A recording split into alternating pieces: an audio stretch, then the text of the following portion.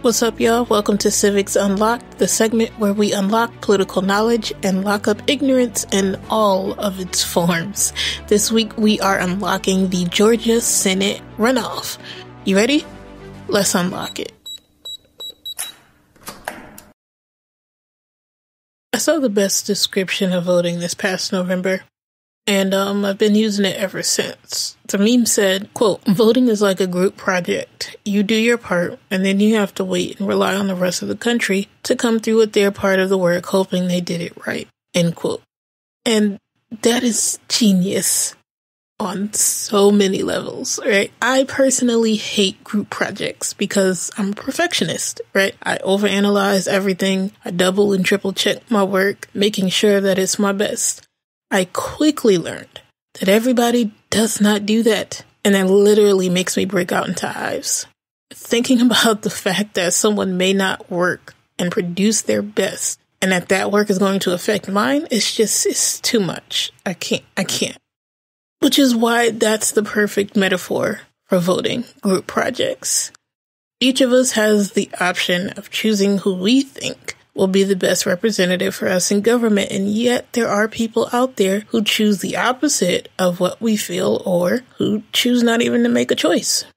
Yet every one of their decisions affects the rest of us, and that has been problematic many times. It's why we should all be active and informed citizens so that the possibility of negative effects is lessened. It's what I'm trying to do with the launch of this segment, helping to ensure that more people are politically literate, if you will. Now, when it comes to the Senate, I know that most people don't know who their senators are, let alone what these people do. You may know a few people, like the big names, but again, you have no idea what these people do.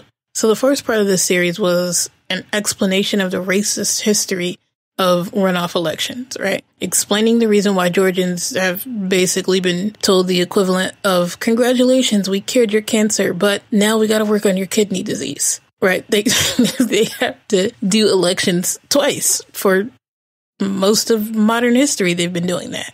This episode, we're going to be exploring what a senator does and why you should even care about what they do. So let's unlock the Senate.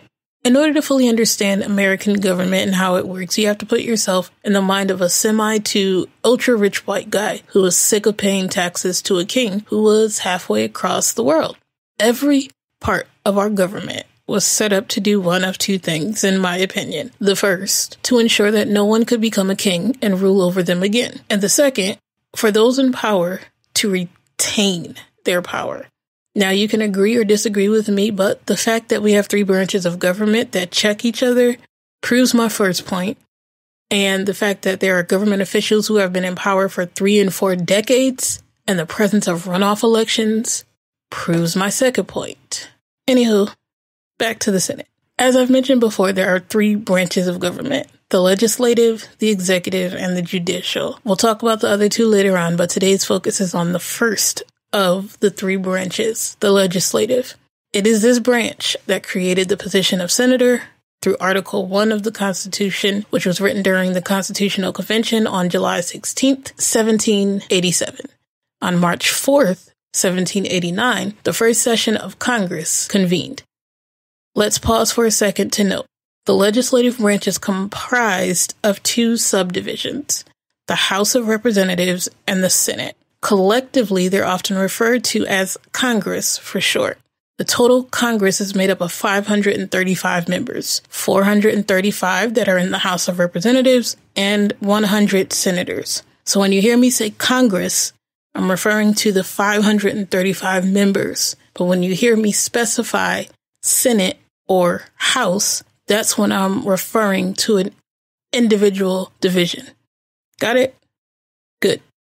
Okay, so there are 100 senators because there's 2 from each state, regardless of the population size. This was decided in a compromise when the framers decided to split the way we choose our representatives. So in the House, the lower chamber of Congress, they're chosen by population of the state. But in the Senate, there are 2 representatives from each state, regardless. Fun fact, Prior to 1913 and the ratification or the adoption of the 17th Amendment, senators were selected by their state legislatures. This type of election pretty much ensured that those who were elected were men who already had prominence within their party and within their state. Not much has changed in that regard. Anywho, the legislative branch was created to be the most powerful branch. The longer you stay, the more power you yield, which is why so many people get in and stay in if they don't advance to higher positions. 19 senators have went on to become president, so it's definitely a proving stepping stone.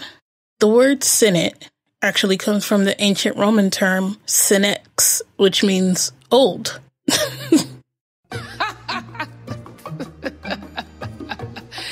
That is funny. I kid you not. It means old, referring to the elders' assembly, speaking to the concept of listening to the wisdom of the elders, which is actually pretty funny when you consider that the average age of the current Senate is 62.9 years. Guess they took that literally. Anyway, to become a senator, one must be at least 30 years old, a citizen for at least 9 years, a resident in the state that they want to represent. Passing those qualifications and having enough money to run a campaign, senators are elected by the people within their state. Now, since elections are state-run, how those elections are handled varies based on the state, as we've previously discussed. Now, once they're in office, there is no limit to the amount of terms they can serve, which can cause problems. But each term is 6 years. However, in what the framers called a staggered election scheme, 1/3 of the U.S. Senate is always up for re-election or election,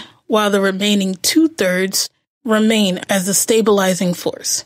If a senator dies or resigns before the end of the term, the state legislature may authorize the governor to appoint someone to fill the vacancy until the next election. And we see that play out in Georgia. Right? Now, each senator represents his or her entire state. And while in Washington, they're supposed to represent the needs of their constituents back home. And this is where things get tricky because they're away from the people who elected them. Oftentimes, they can forget that they're actually in Washington to do what's best for you and not what's best for themselves.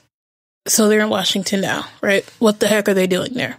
Well, when we discuss the duties and powers of the Senate, it's hard to separate it from those of the House of Representatives as well, because they were meant to work together, despite some variations. But I'm going to try my best to focus strictly on the Senate. So the main powers of the Senate are to, 1, conduct impeachment proceedings against high federal officials. High federal officials meaning Supreme Court justices, judges, other members of Congress, and the president. And in order to remove said high federal official, a vote must be cast with a total of 2/3 of the Senate voting to remove the individual. The second thing is they have the power to advise and consent on treaties, again, with a 2/3 vote. And lastly, they approve or reject the president's appointments by a majority vote. This means judges, ambassadors, cabinet secretaries will be seeing this played out over the next couple of months. Now, the duties of the Senate include holding meetings, attending hearings, voting on bills that have reached the floor, and hopefully communicating with their constituents and doing media appearances to promote or complain about bills and current happenings within the Senate. Depending on the time and what's happening in the country, their duties can vary, as we've seen over the last year dealing with COVID.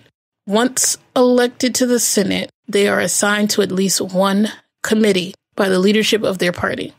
Every senator sits on a committee because they are where legislation is decided on, drafted, and edited. There are 26 committees, and the chairs of these committees are where most of the power lies. Usually the committee they're assigned to has to deal with the issues concerning their state or their area of expertise. But most times they're assigned based off of seniority. The longer you've been in the Senate, the better committee assignment you have. The committees are broken up into sections that cover the major areas of the nation, including agriculture, judiciary, education, and foreign relations. The goal is for each committee to do their part so that they can come together and affect the whole of the American population. Although the goal is to have everyone work together despite party affiliation, the leadership positions within the Senate are divided among the two parties. At the top, the Vice President of the United States serves as the President of the Senate. Currently, Mike Pence serves as the Vice President and President of the Senate. Since most times there's a clear distinction between the party that's in majority and one that's in the minority, the VP doesn't usually show up for votes or floor discussions because a tie doesn't need to be broken. So within the day-to-day operations of the Senate, there is a president pro tempore, which means for the time being. Literally. Basically, it's a temporary Senate president who serves in the vice president's absence. Republican Senator Chuck Grassley from Iowa currently holds this position, making him third in the line of succession should something happen to the president, coming after the VP and Speaker of the House, who is Nancy Pelosi. Then there is the majority leader. That's the person whose party is in the majority, right? This individual controls the Senate. They schedule the business. They decide which bills get voted on or brought to the floor for debate. They also have the right to be heard first on any debate. It is easily the most powerful position within the Senate. Addison Mitchell McConnell, Republican senator from Kentucky, currently holds this position. Yes, his first name is Addison, but here at Civics Unlocked and Danae's Dialogue, we refer to him as Senator Evil Squidward. Okay, the man called himself the Grim Reaper of the Senate, so you can decide whether that's an opinion or a fact. On the other side, there is a minority leader, which is the head of the minority party. Democrat Senator Chuck Schumer from New York currently holds this title. He would take over as the majority leader should Warnock and Ossoff win their elections. Now, in a normal world, the majority and the minority leaders are supposed to work together to meet often and decide on legislation. But there's not too much bipartisanship happening these days because Senator Evil Squidward has been at the head of the Republican Party in Congress since 2007. He went from being the minority leader to the majority leader and has held his position since 2015. Anywho, in addition to these positions, there is the majority and minority whip. Senator John Dune of South Dakota and Senator Dick Durbin of Illinois serve in these positions, respectively. Whips serve as the go-between from the party leaders and the remaining members of the Senate. Kind of like vice principals. They're responsible for whipping the Senate together for votes and for meetings. They can also stand in for the majority and minority leaders. The majority and minority leaders and the president pro tempore receive an annual salary of $193,400. To the regular Senate members, $174,000. The Speaker of the House gets $223,500 a year. So Nancy is sitting pretty right now. The increase in pay is just another incentive to get and keep one's power. Don't believe me? Let's go back to Senator Evil Squidward. Like I said, he's been the majority leader for 15 years. That's half my life. But he's been in the Senate for 35 years. That's more than my life. Oh, wow. And he's just the 24th out of 25 longest serving senators in U.S. history. Democratic Senator of West Virginia, Robert Byrd, served 51 years in the Senate. That's longer than some people's lifetime. So, depending on where you stand, this is part of the problem. The fact that these people can get into position and basically sit there until they die without risk of removal has led to the stagnation of Senate progress, and that hasn't been what's best for the country. So what can we do to change this?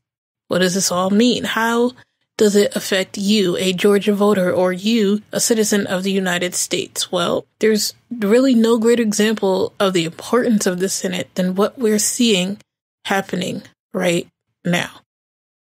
Knowing what these senators should be doing, we can take a step back and look at the efficacy and the productivity of the current members of the Senate and hold them accountable. Knowing the Senate is a part of the legislative branch and is supposed to act as the check on the executive branch, aka the president, we can then ask ourselves if the 116th Congress as a whole and the 116th Senate did its job in that respect. Right? The House impeached Trump. The Senate voted not to remove or convict him.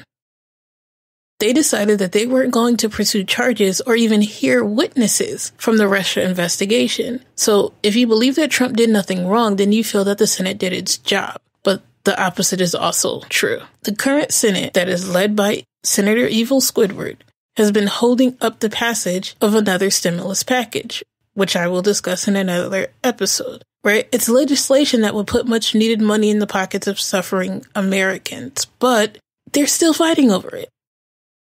Which brings us to the conversation on representation. Biden's pick for his cabinet have been historical because they reflect the demographics of America.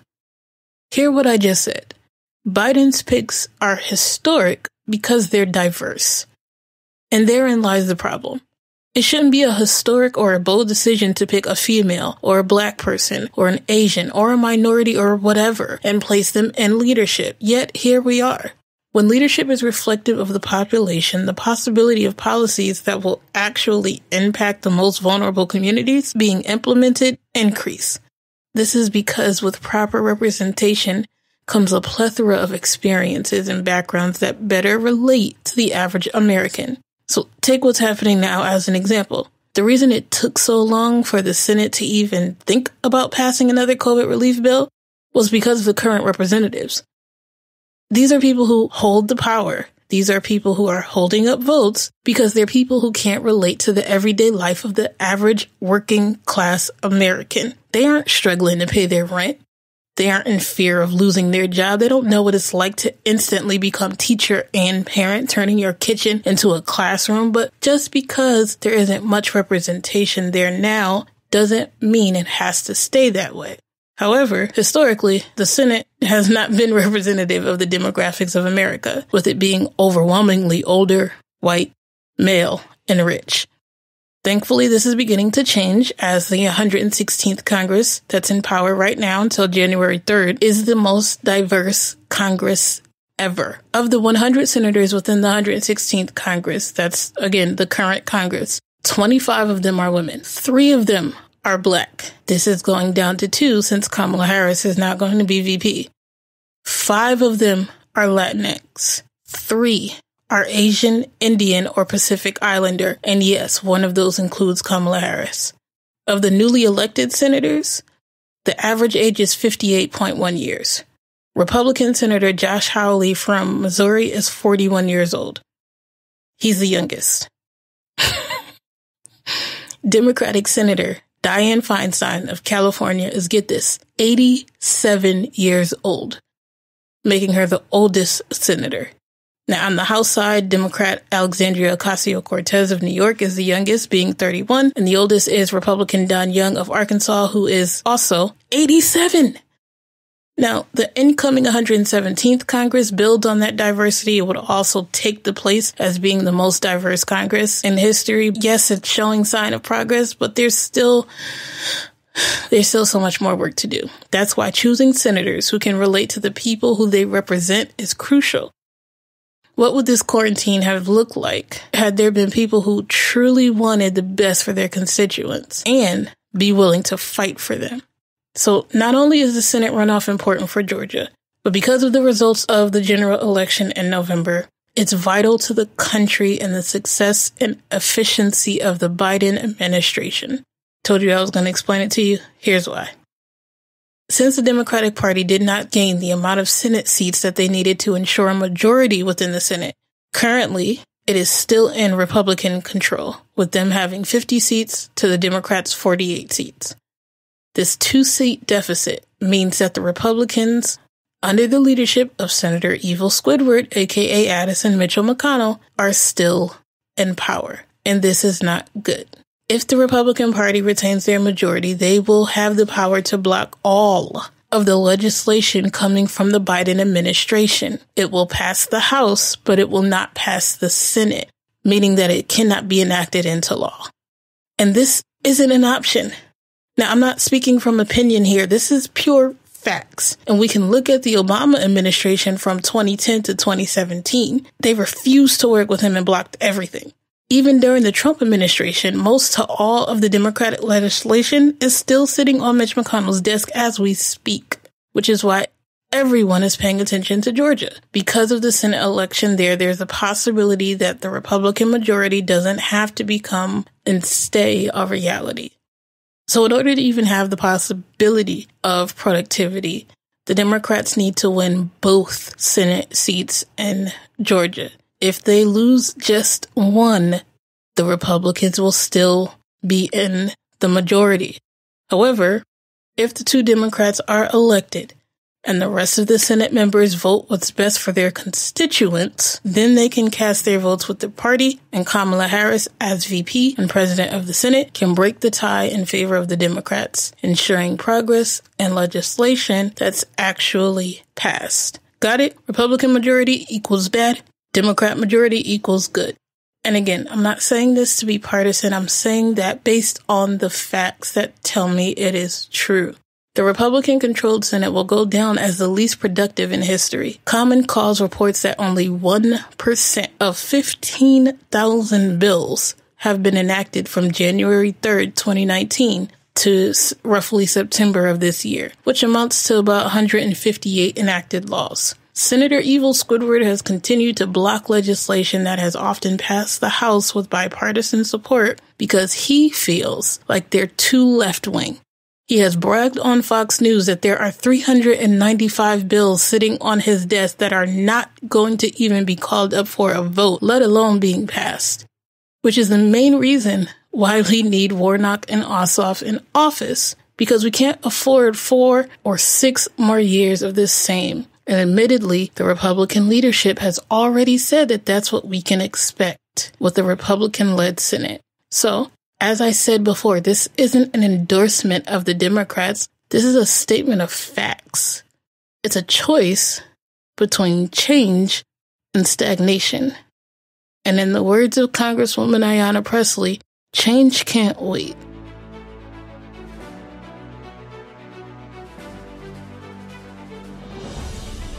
And with that, we've unlocked the Senate runoff elections. Hopefully you've gained a key that you can use to unlock more doors that lead to change. If you're looking for more information, or if you want to download the CAP, that's the Citizens Action Plan, that is for patrons only. You have to become a patron. You can go on www.patreon.com/Danae's Dialogue. And for just $5 a month, you will receive extra and exclusive content. Also, if you have enjoyed this content, please subscribe, like, and share. And if you have any questions, or if you'd like for me to discuss any topics, you can go to the Civics Unlocked page on Danae'sDialogue.com. Until next time, keep walking in your power.